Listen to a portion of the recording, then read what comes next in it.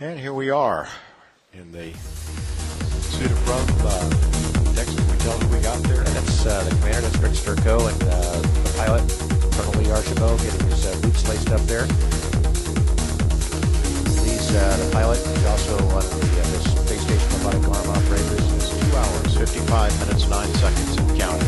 CRSTS 117 flight crew. And the handoff has occurred. Ground launch sequencer hands it off to Atlantis' onboard computers. So this view is in the commander's side window, George, looking across the flight deck. And here we see CJ laying on his back, looking. He's looking forward through the forward windows.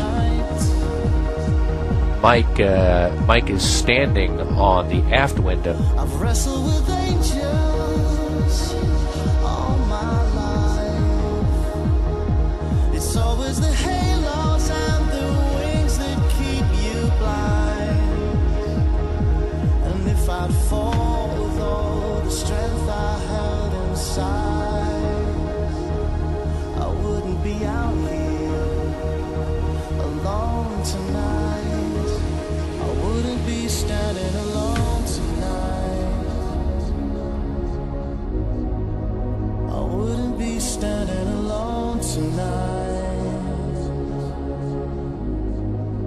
I wouldn't be standing alone tonight. I wouldn't be standing alone tonight.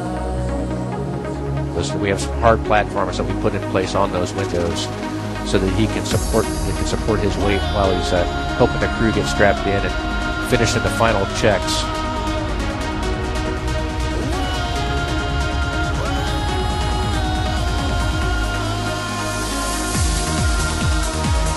Okay, CJ, it took us a little while to get to this point, but the ship's in great shape. It was beautiful weather day for you out there, so good luck and Godspeed. We'll see you back here in about 12 days or so.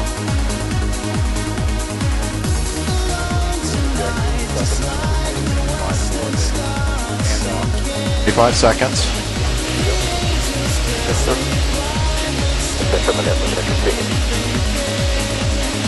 House compression water system is activated. 15 seconds and counting.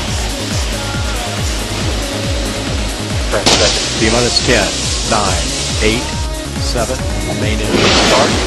5, 4, 3, 2, 1.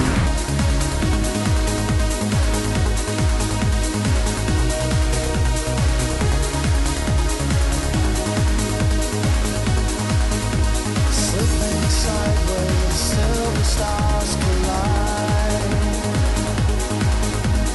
Fade away just like our love will die. There is nowhere in this universe to hide. Liftoff of Space Shuttle Atlantis. I've wrestled with angels all my life. It's always the halos and the wings that keep you blind.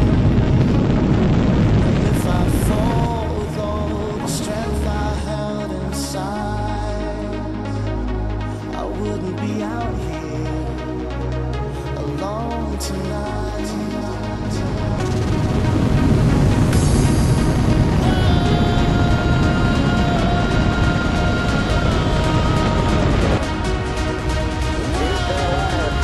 Down. Roger, roll, Atlantis.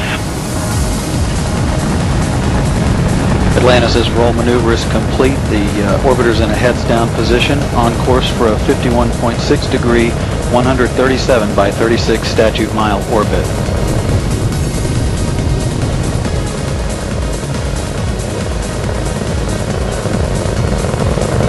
All systems in good shape. Engines throttling down as Atlantis prepares to maneuver through the area of maximum dynamic pressure on the vehicle in the lower atmosphere. Already 7 miles away from the Kennedy Space Center at an altitude of 5 miles.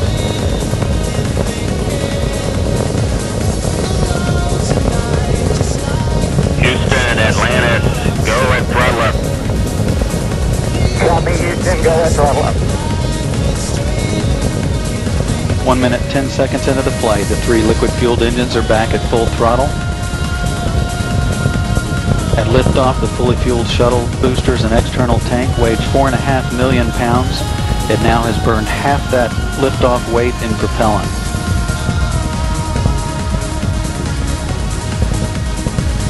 One minute, 30 seconds, all hydraulic systems in good shape.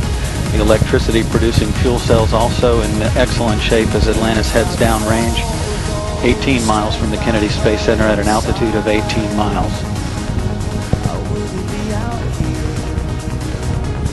The next event is burnout and separation of the twin solid rocket boosters, which are burning propellant at a rate of 11,000 pounds per second.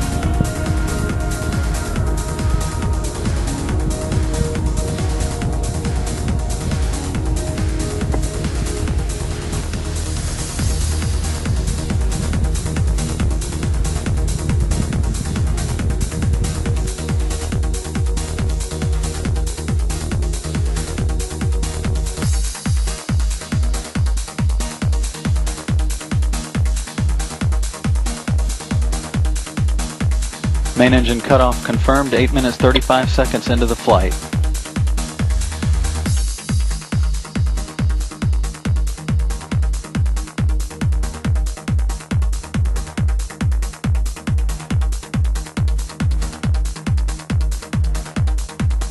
Separation of the fuel tank has also been confirmed. The crew handheld photography setup will be underway shortly with a +X maneuver that's managed by the commander on board, Rick Sturco.